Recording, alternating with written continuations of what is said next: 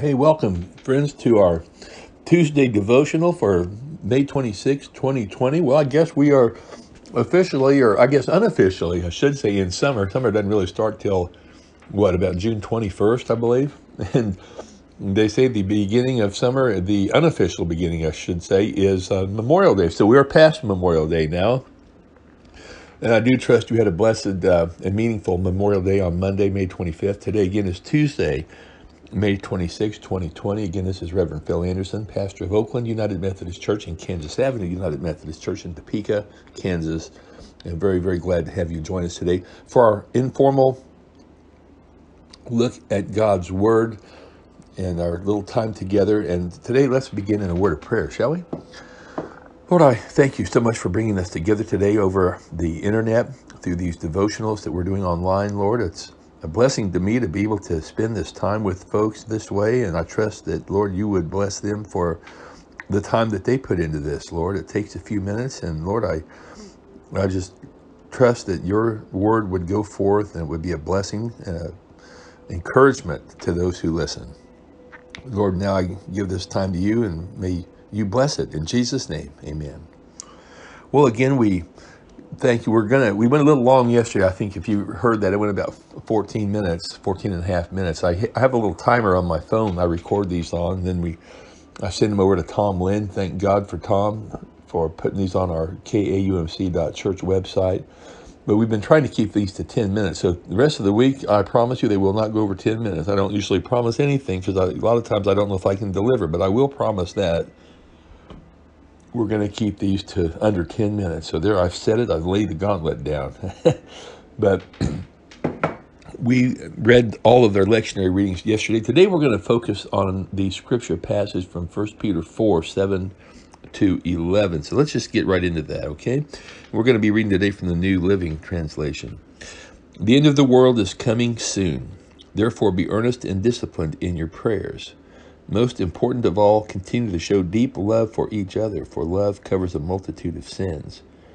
Cheerfully share your home with those who need a meal or a place to stay. God has given each of you a gift from his great variety of spiritual gifts. Use them well to serve one another. Do you have the gift of speaking? Then speak as though God himself were speaking through you. Do you have the gift of helping others? Do it with all the strength and energy that God supplies. Then everything you do will bring glory to God through Jesus Christ. All glory and power to him forever and ever. Amen. Well, that's another really great scripture passage. I'm finding First Peter, it's one of those books we oftentimes don't pay a lot of attention to because it's tucked way towards the back of the New Testament, and we often don't get back that far. We usually kind of stick around the Gospels and some of Paul's letters, 1st, 2nd Corinthians, Galatians, Ephesians, Philippians, and you have to get back there a little ways to get into 1st, 2nd, 3rd John, Jude, Revelation. Of course, a lot of people stay away from Revelation. They don't really know quite what to do with that book. And 1st and 2nd Peter they're back there too. So it's one of those books that I think maybe by virtue of where it's placed, or where they are placed, we don't always get to get into 1st and 2nd Peter, maybe like we should. Yeah, another great book is 1st and 2nd Timothy, or a pair of books, and 1st and 2nd Thessalonians, two other really good books that often don't get quite the attention I think that they probably should be getting. So you don't have to be a Bible scholar to get something out of the Bible. But you can certainly benefit from reading and from taking it to the next level, and at least getting a study Bible where you can read the footnotes. I've got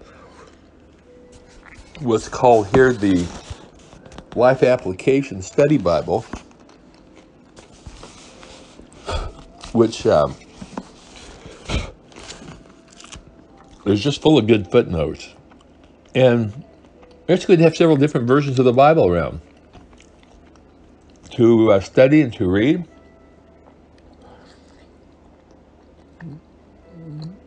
There's a lot of different views on those. We won't get off on that too much, other than to say I'll just share with you some of the ones I go to and turn to. I usually try to read at least 3 or 4 versions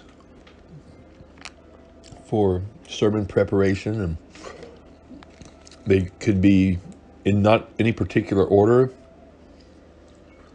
Maybe the New International Version, maybe the New Revised Standard Version,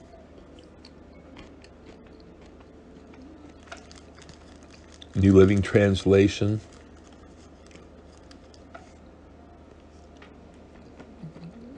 maybe the King James Version. I know some people say that's probably one that you don't want to do a lot of deep study in, because there have been a lot of changes in the English language since it came out in the 1600s. A lot of new material has been discovered since then, but I love the flow and the poetry of the King James, and I think for that reason alone, it's well worth reading. So, and there are others. I mean, I'm just giving you off the top of my head, and I don't have them all sitting in front of me as I'm doing this at home today, but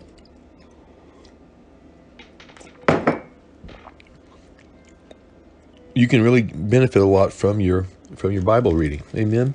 So today we read about this message from 1 Peter chapter 4.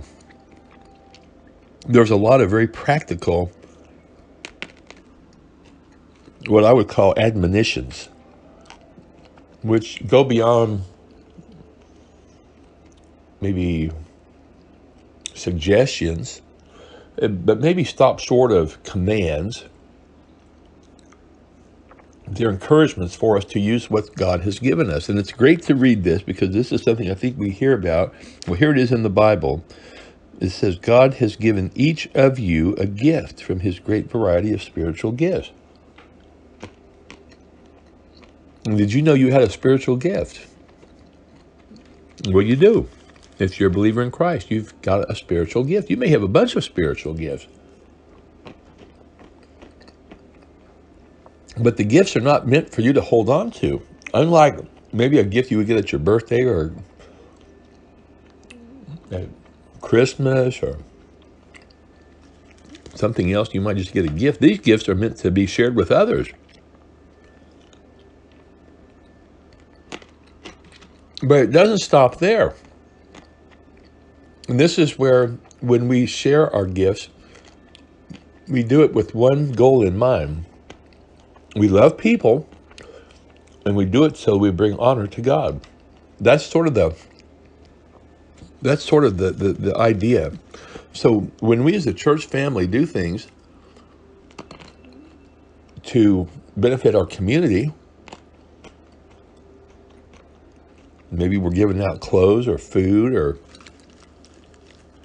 we're just sharing our building maybe with a group.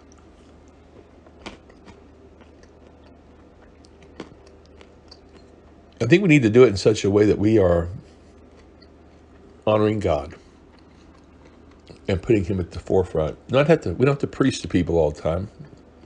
That's not what I'm saying. But we just do everything we do in word and deed to the glory of God. And if you read that last verse, which we will here, again, it says, if you have these gifts, do everything you have with all the strength and energy that God supplies, then everything you do will bring glory to God through Jesus Christ. All glory and power to him forever and ever. Well, that's just that. So may our lives reflect our love for Christ, and may what we do and say direct people, point people to Jesus, and give glory and honor to God. And we do that through our words and through our deeds, and there's no separation. And we just do everything to honor our Lord. Well, let's conclude with a prayer, shall we? Father, again, I thank you for the word. This time just flew by today. Lord, I pray your blessing upon each one listening. May you be especially close to them today. Lord, help them know you're right there with them as you're walking with them through life. Lord, help us to have a great day. We pray in Jesus' name. Amen. Well, hey, we look forward to seeing you tomorrow at kaumc.church. May God richly bless you is my prayer.